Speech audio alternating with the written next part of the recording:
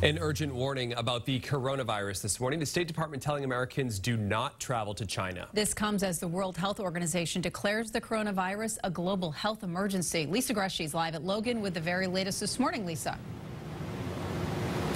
Kate, Chris, 213 deaths, more than 9,800 cases worldwide, and the first human-to-human transmission in the United States. The Director General of the World Health Organization says we have to act now. Wearing a mask has now turned into a must for some as they walk through Logan Airport, as the State Department upped its China travel advisory to the highest level, urging Americans not to travel to China and suggesting Americans in China should consider leaving the country. Meantime, the U.S. is reporting its first human-to-human transmission. Officials say the coronavirus spread from a woman in Illinois to her husband. The World Health Organization is reminding us all, now is the time for facts, not fear. This is the time for solidarity, not stigma.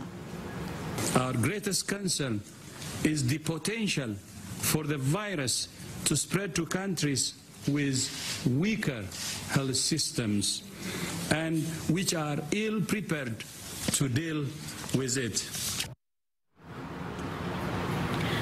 The State Department says all travelers should be prepared for travel restrictions with little to no notice. Right now, there is no confirmed cases of coronavirus here in Massachusetts. Reporting live here at Logan Airport, Lisa Gresci, WBZ This Morning.